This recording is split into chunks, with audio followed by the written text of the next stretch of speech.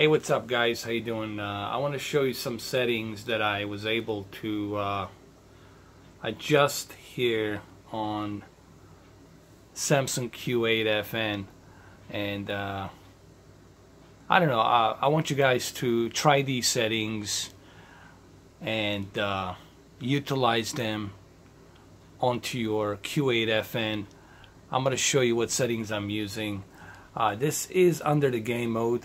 Currently I'm using the picture mode here. This is a Forza Horizon 4, and I'm going to show you some tricks, some stuff that I did here to make it look this good, and then I want you guys to try these settings and let me know what you guys think.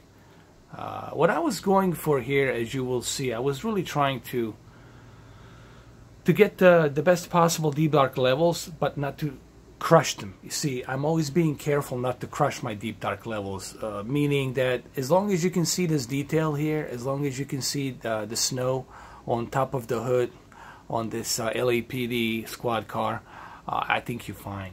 But I'm going to show you some of the settings that I utilized here, and then you guys can try it out, and then you guys let me know what you think. Is it worth it?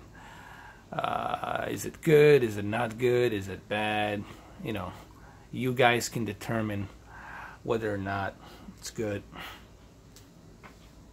So here I'm going to show you what settings I was using here. Alright, so first and foremost, I'm using a, hold on, sorry about that, I'm using a natural mode settings here, and backlit, I left it at 50. I moved the brightness. Honestly, I felt like moving brightness to -2. I was worried maybe I was going to crush my deep dark levels, but that wasn't the case, you know. So that's why I left it at -2. And honestly, I don't think you should go anything than -2. So I left the brightness at -2. I left the contrast at maximum and backlit at maximum.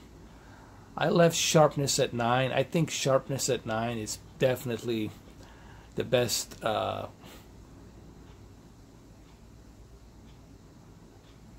it's like the best icing on the cake, if you will. It's the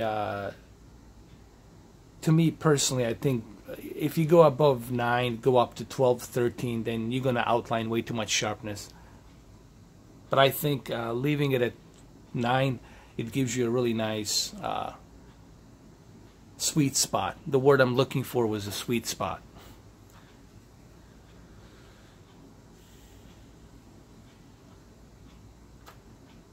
And then I left the color at 26. And down here, auto motion plus settings, I left that on automatic. But I can also do it custom, but I left it on automatic.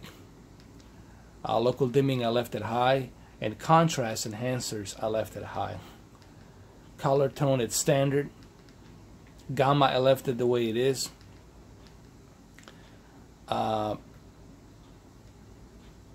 And this is what I'm using right now, currently. As you have noticed, here you will see that I'm using a natural mode. I'm not using a game mode, I'm using a natural mode. Because here's the thing, you know, I'm trying to like get the best possible HDR picture quality settings, you know, because this game, it's really about enjoying that HDR and the quality. And I felt that with these settings, I'm definitely going to be enjoying that much better clarity. I was, like I said, I was worried that I might be crushing my deep dark levels here, but luckily that was not the case here. I think this looks great, honestly, you know, considering this is the LCD LED panel, and I'm really impressed what I'm able to achieve here with this television in terms of deep dark levels, contrast ratio, the color, the brightness, and I think you guys will most likely enjoy this settings that I utilized here in this game for this television. Alright, maybe we can drive around a little bit. Alright, well, here we go. Now we're in the winter mode right here. Yeah, this looks really good, man. Like I said, I'm very impressed with these settings. I think the trick really is two things, guys. I think the trick is, if you truly want to have those deep dark levels, the trick is moving the brightness to -2 and then using the contrast enhancer to high. And of course your local dimming should always be set to high. You know, you should never get rid of that local dimming. That local dimming should always be set to high. But I think what I'm getting here, it's a pretty darn good picture quality, in my opinion. Now remember, you know, I'm not using a game mode. If I was using a game mode, obviously there would be a little bit of sacrifice on the picture.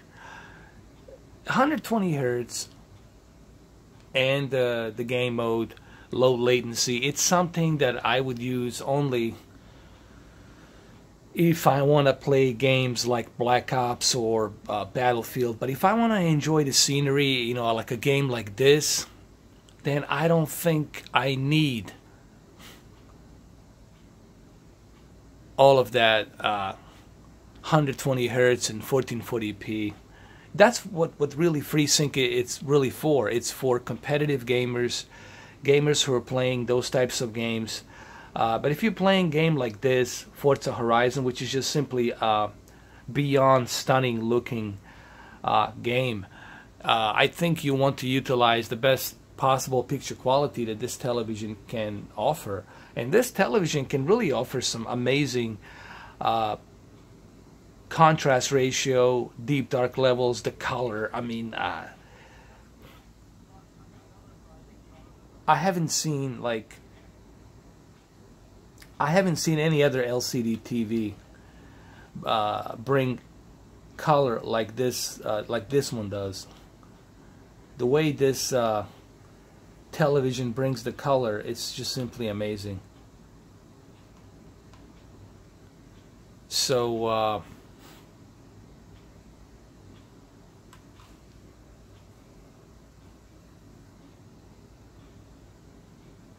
yeah, these are the settings I'm using. As I have shown you in the beginning of the video, I think these settings that I have implemented here, it's something that you guys should utilize. Don't use the game mode. Stay away from the game mode. Make sure you use a natural mode. Keep the brightness to -2, and then keep the backlit and contrast to the maximum, sharpness at 26, and actually I'm sorry, sharpness at 9. Here, let me show you again, just so that way you guys don't forget. Alright, here it is. Natural picture mode, backlit 50. This is the trick right here. Brightness -2. Move the brightness to -2. Keep the contrast at 50 because we're running in HDR. Sharpness at 9.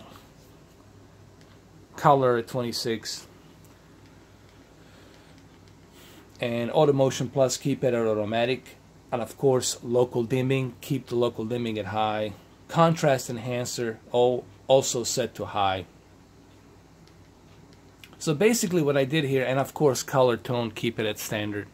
So basically the key two important things that I did here was the contrast enhancer to high and brightness to -2, and I think that's the trick here. So anyway, try these settings and let me know what you guys think. You know, let me know what you guys think. But make sure you have this TV, either Q8FN or Q9FN.